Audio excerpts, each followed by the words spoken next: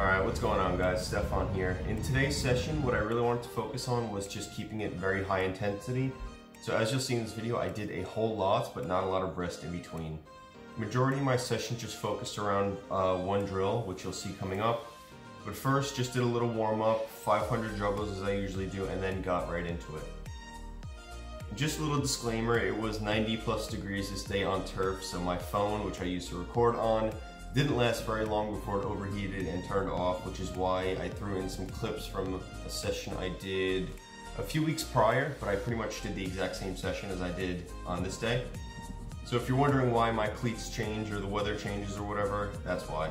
But I did the exact same drill. I lined up 10 cones in a straight line and then 6 cones kind of zigzagging, funneling outwards, and did quite a few different variations with and without the ball through this drill. With this drill, 1 rep was going all the way down, all the way back, and then finishing with a pass on goal. So I did 2 reps with the ball, 2 reps without the ball. With the ball, obviously 1 pass with the left foot, 1 pass with the right foot. I personally like just keeping things very simple. When I do a training session, I only do 2 or 3 drills max, but I do each one for quite a while. But I make sure I implement all different kinds of change of direction using all the different parts of the foot, which is why I go through this drill so many times. Like I said before, I did 6 different variations through this drill with the ball and without the ball. It's 2 reps each, so I went through this drill 24 times. And this was really the bulk of my session, and I wanted to keep it high intensity. I wanted to keep my heart rate up, so for rest, after I did 1 rep, I took about 10-15 seconds before getting into the next rep. And once I finished all 4 reps, 2 reps with the ball, 2 reps without the ball, I took a little bit longer of a rest, probably 45 seconds to a minute, and then just got right back into it. And it doesn't look like a whole lot. I'm not just all out sprinting the whole time, but once you do this drill for 30, 35, 40 minutes, you really feel it towards the end. Which is also important because once your legs start to go, you need to be able to keep control over that ball once you start getting tired. So once I finished with this drill, I moved on to the second drill, which unfortunately you aren't going to be able to see because like I said, my phone just couldn't handle the heat. But it was more of a technical drill with the ball. It was that triangle dribbling to a pass that you guys may have seen in earlier videos. But that wasn't the main focus of this session. What you guys saw before was really the main focus of this session.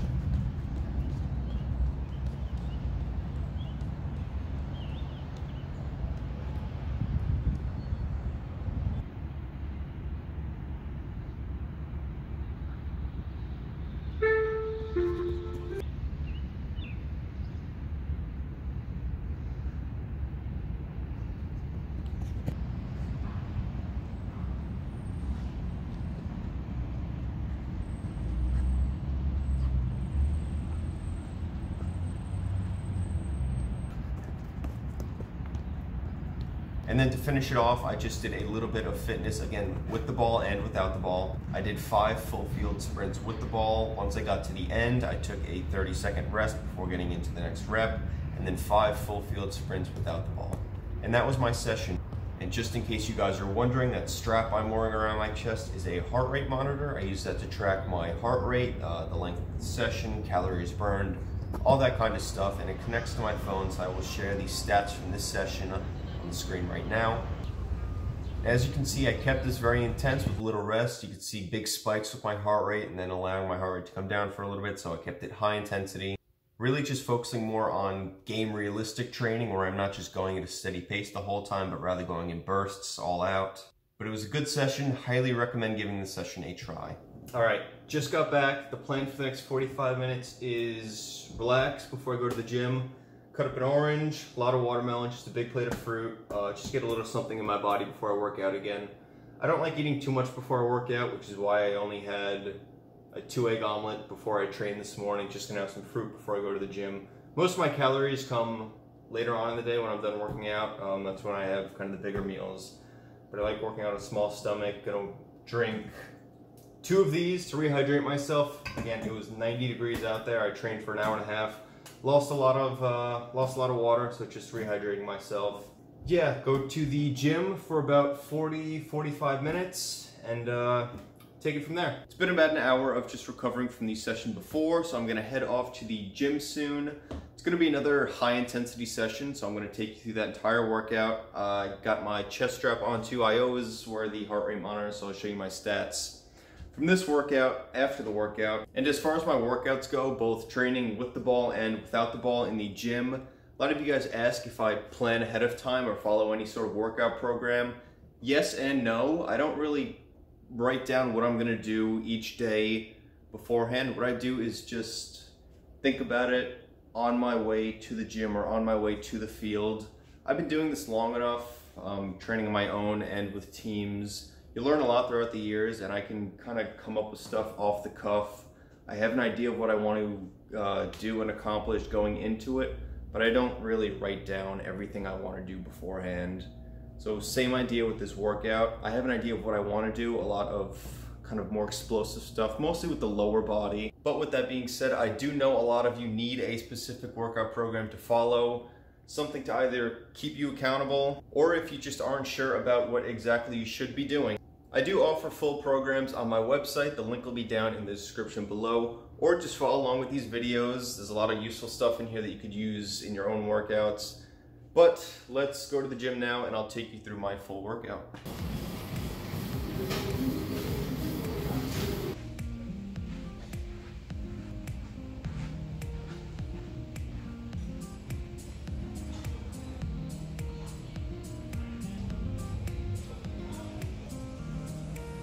Alright, so in the gym now, after a 10-minute warm-up on the bike and going through some stretches, I started off this workout with a little bit of a body weight and plyometric circuit. This is something that I actually learned from my U15 coach, I think.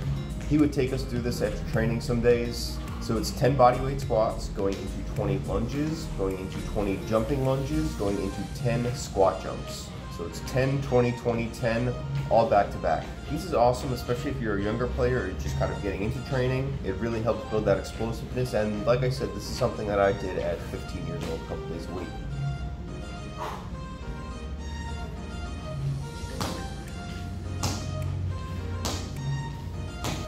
Like I said before I got in the gym, I wanted to keep this workout intense. I wanted to keep it explosive, so the next exercise I did was a single arm dumbbell snatch.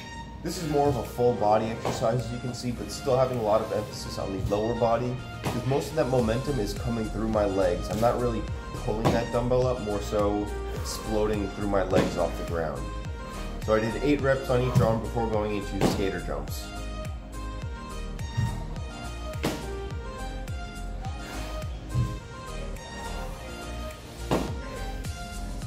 With these skater jumps, I took a half-second pause landing on each foot, just focusing on that stability and sticking the landing.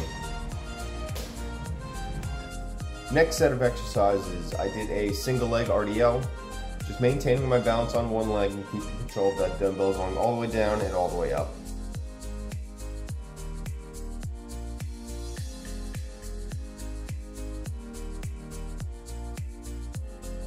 I love doing unilateral exercises, which is just focusing on one leg at a time, because as a soccer player, you're really always cutting or jumping on one leg.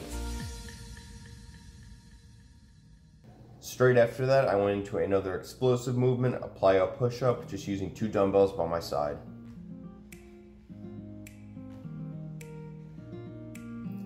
More unilateral stuff, a lot of balance, a lot of explosiveness with these next exercises. I started off doing a single leg squat on the bench. Really just focusing on that negative movement, that going down part, making sure it was slow and controlled, a little tap at the bottom, and then going all the way back up.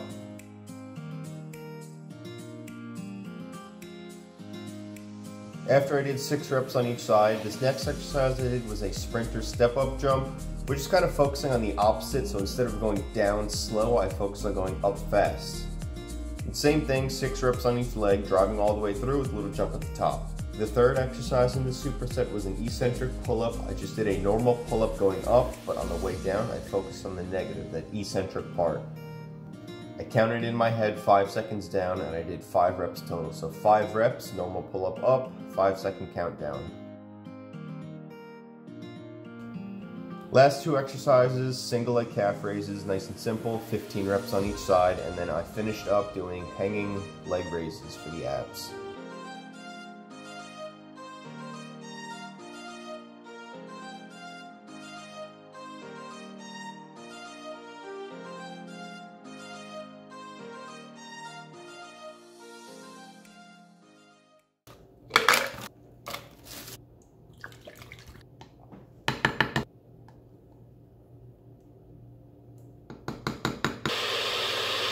Done working out, done training for the day. This is my post-workout meal, just a smoothie, peanut butter and jelly sandwich. Workout was good today, training was good today, overall a good day. And I don't train like that every single day. It was intense today for both sessions. I had a video a while ago talking about how you should schedule your training between high intensity, medium intensity, low intensity. Go check that out to see kind of more how I schedule my training. This was a very intense day, so I'm just gonna relax the rest of the day, do some stretching, foam rolling later on. That's about it, but as always, thank you guys for watching. I hope you enjoyed. If you did, be sure to leave this video a like, leave a comment down below, and subscribe for more videos in the future. Peace.